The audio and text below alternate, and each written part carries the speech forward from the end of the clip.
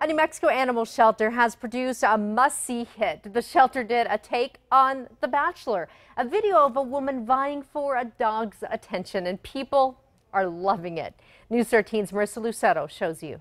I'm really excited about where it's going to go. It's full of drama. Stuart is like way too good for her. Catty women. I just hope he sees through Sarah.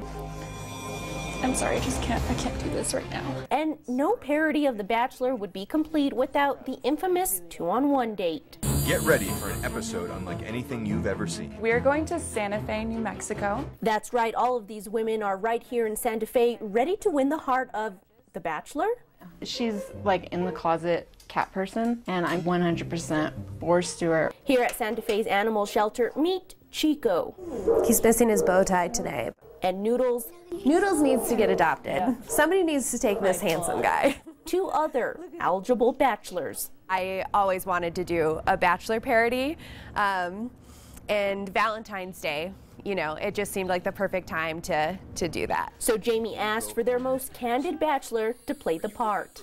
He's an amazing bachelor, you know. He had the look, just very handsome. And as far as actresses go, you won't have to look hard. Most of them work right here at the shelter. I'd totally watch it if it was a TV show. I don't know, something about animals just makes it better. Just trying to focus on the dog and not laugh because it was such a wild idea. And of course, the shelter has bachelorettes too, like Tulip. Jamie says as much fun as they had, dogs like Stuart, Chico, and Tulip really are looking for love. And that's our main goal. You know, we are trying to find these animals forever homes. And it just seemed like a good platform to do that. Marissa Lucetto. Can I steal him for a sec? KRQE, News 13.